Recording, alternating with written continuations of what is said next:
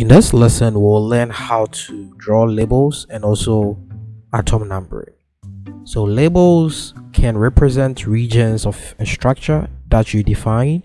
For example, you can assign a label to an unimportant region of a molecule and then contract that region to reduce the size of your drawing. You can then expand the label to see the whole structure. Let's just do this example. Let's take benzene and then go to your chain tool and just have this. Okay, and let's complete it with another benzene.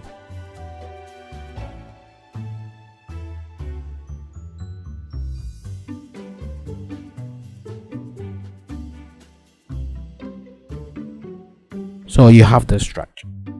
Now if for some reason you want to contract a certain portion, you can always select the portion that you want to contract. Okay, let's do it this way. So we have this portion, and then let's head over to structure and head over to contract label. So from the contract label you can type in whatever that you want. So let's type in this,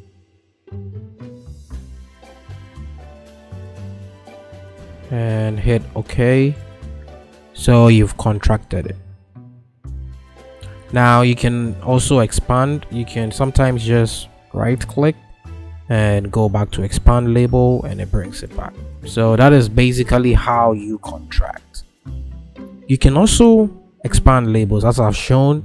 So if your structure contains defined nicknames, long atom labels, or contracted labels, ChemDraw can restore your structure to the fully expanded form. So that is exactly what I did previously. So this is like a contracted label. You can always expand it.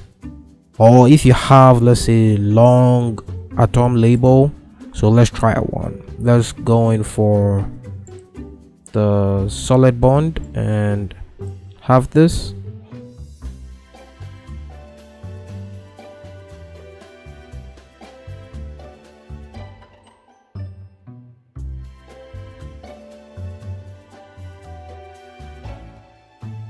So now if you have this is contracted form, but you want to expand the atoms, so you can also select and head over to structure and go to expand, and now you have it over here.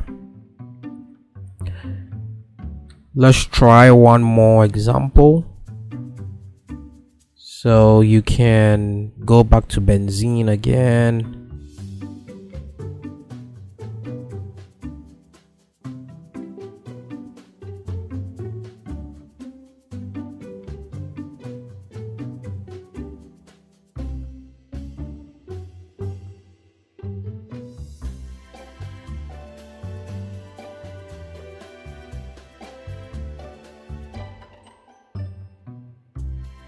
So we have this form now, and the same way we can contract or expand. So we can just come in and let's head over to structure and contract, and we can give it a name as well. So that is one way of doing that. However, we can also have the same structure. We can have this and have the contracted form. Okay, and head over to text and let's call this CH2 CH3 CH2 again, NH CCH3, and then we need a double bond, so let's just go for single. Head over to this side and let's call this our O, and let's go for another bond. So now we have double.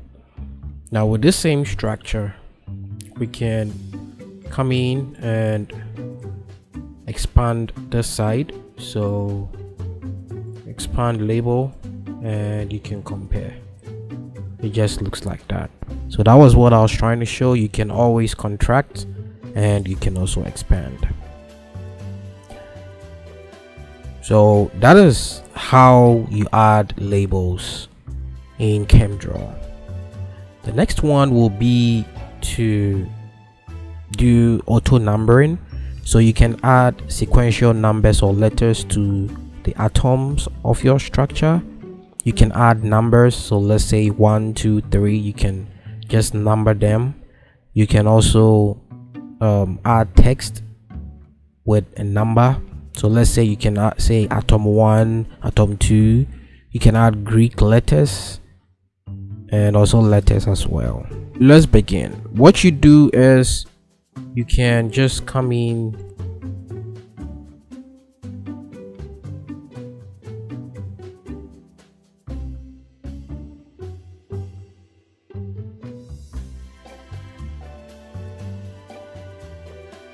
so let's say we want to number these atoms 1, 2, 3, 4, 5.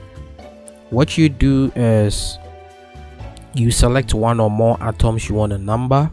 So let's say you want to number this, you can just come to right click and then come to show atom number. So there you have the number. You can also right click and then show atom number, right click, show atom number, right click, and then show atom number, right click, and then show atom number.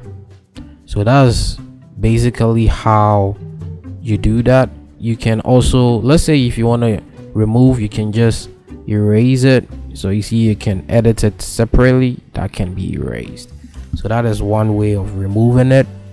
And if you want to format, all you do is just select the box. So let's come in, and this is eraser selected, so let's just come back. So you can select this and you can edit it, so you can even expand it so you see it well. So you can expand it and right click, and the first way of editing is position. So you can position it automatically, which we've selected, or you can position it by angle, which you can choose. You can also position by offset or by absolute, so that is by changing the point and it will go wherever you need it to go. So that is one way. You can also right click and go to edit.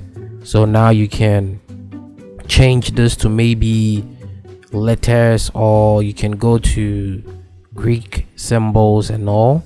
You can also right click again. You can change the font to anyone that you can have, and let me zoom in a little bit.